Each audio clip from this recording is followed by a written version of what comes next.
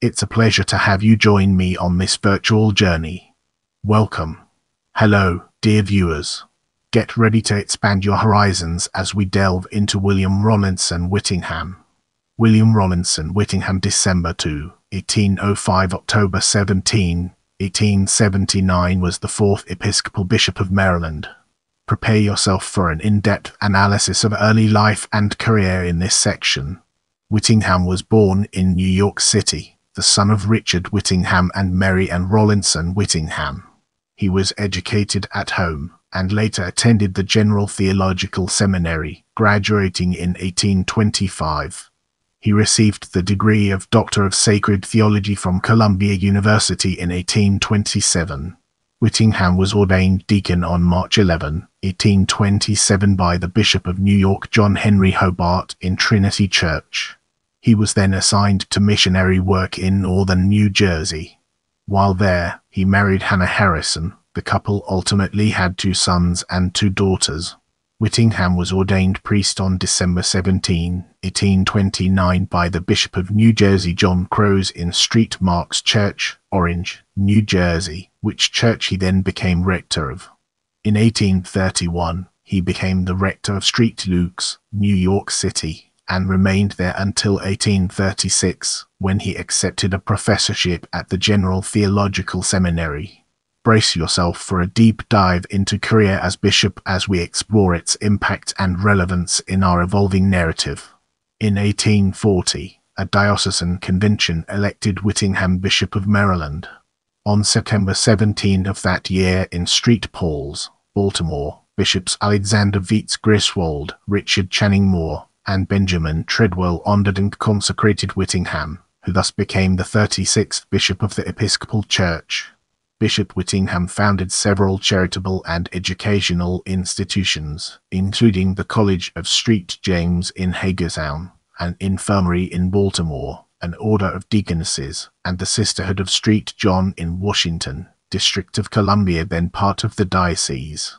He also became known for his solicitude toward African Americans in his diocese, both from his support of St. James First African Church in Baltimore, and for always setting aside the afternoons during his visitations within the diocese for meetings with and instructions for African Americans, some of whom were undoubtedly slaves. At the beginning of the American Civil War in 1861, Whittingham advocated for the Union cause, and sent a letter of praise to Governor Thomas Holliday Hicks for refusing to convene a special legislative session concerning secession. This temporarily estranged him from the sympathies of many of his congregants. Many criticized him for intruding the church into affairs of state. Bishop Whittingham also brought several priests who refused to say prayers for the president before ecclesiastical tribunals for failing to follow his orders. Until 1863, he refused to characterize himself as an abolitionist, merely a supporter of the joint and lawful decision of Congress and the Lincoln administration to restore the Union by force of arms. He also commended to his clergy the Lincoln administration's various calls for days of prayer or thanksgiving during the war, while offering parishioners alternate prayers, although a number of Southern sympathizing still parishes refused to comply. Bishop Whittingham's evolving attitude may have helped him to work to unify the church when the war ended, since Bishop Davis of South Carolina and Bishop Elliott of Georgia consulted him after many African Americans left the Episcopal Church in favor of various colored denominations which came to birth at that time.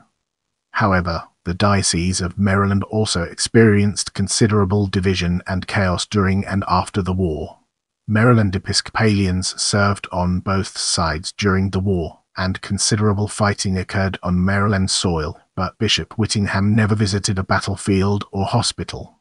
His son, Dr. Edward T. Whittingham, for 3 years served as a Union Army surgeon in the Eastern Theater, first under General Philip Kearny of New Jersey, who died on September 1, 1862. As the war ended, ill feeling remained, particularly against Union occupying forces and loyalty oaths, especially after a scandal concerning the bishops recommending they also be required of clergy. because President Andrew Johnson first declared a day of mourning for his assassinated predecessor on May 25, the Feast of the Ascension in 1865, and then moved it to June 1, which would be the second day of the diocesan convention. Bishop Whittingham attempted to postpone the latter, but was initially defeated. Many delegates had stayed home. Others selected an alternate date, 13 September, immediately before the Feast of the Holy Cross instead of September 27 as their bishop requested. In 1869, the Diocese of Easton, which had many Southern sympathizers, was set off from Maryland, and former Confederate Bishop Henry Celsius Lay became its first bishop. In 1870, Reverend William Pinckney was appointed to assist Bishop Whittingham with his labors. In 1872, Whittingham represented the American Church at the Lambeth Conference, and he subsequently attended the meeting of Old Catholics at Bonn in a similar capacity. Furthermore, at the General Convention in 1874, Bishop Whittingham presented a plan for missionary districts staffed by African American priests who could evangelize outside diocesan boundaries. Although Whittingham had formulated the plan based on his experience and correspondence with the bishops of South Carolina and Georgia, Bishop Atkinson of North Carolina and Bishop Williams of Connecticut opposed it, and it did not pass. However, African American clergy resurrected the Whittingham Canon at the General Conventions in 1907, 1910, and 1913. Whittingham wrote and edited several books. He wrote the introduction and notes and was the editor of the Parish Library of Standard Works, 13 vols. 1828 Elseek. John's Introduction to the Old Testament with Dr. Samuel H. Turner, 1827. William Palmer's Treatise on the Church of Christ, 2 vols. 1841. The Comminatorium of Vincent of Laureus, being a new translation with notes, and so on. 1847. And Ratram on the Lord's Supper, revised translation, 1848. Whittingham also contributed, with 3 other clergymen, to essays and dissertations in biblical literature.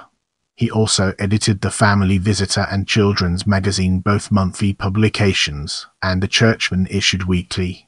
Bishop Whittingham also called for the preservation of church records in his diocese in 1855 and appointed Ethan Allen as the diocese's first historian, thus helping to gather early church records and publish clergy in Maryland of the Protestant Episcopal Church since the independence of 1783 in 1860.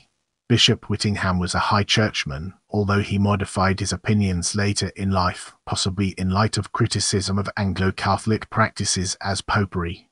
Several controversies with his clergy on points of church government ensued. Reverend Dr. Joseph Trapnell, of St. Andrews, argued with Bishop Whittingham concerning the prior episcopal right to celebrate communion at confirmations.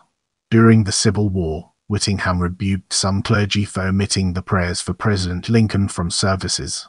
Finally, in 1876 he was presented for not bringing to trial Joseph Ritchie, the rector of Mount Calvary Church where he himself had served as rector, for reading prayers for the dead. In the upcoming portion, we'll be dissecting death and legacy to gain a comprehensive understanding of its implications. For many years before his death, Whittingham was an invalid. His last official act was performed on November 7, 1878. At the time of his consecration he was the youngest of the American bishops. At his death he was the second oldest, having been in office 39 years.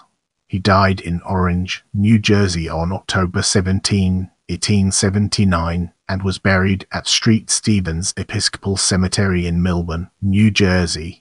Project Canterbury published some of his sermons and letters online. The cornerstone of St. Catherine of Alexandria Episcopal Church in Baltimore mentions being consecrated in his memory. I'm here to provide you with the best information, so let me know what else you'd like to learn about.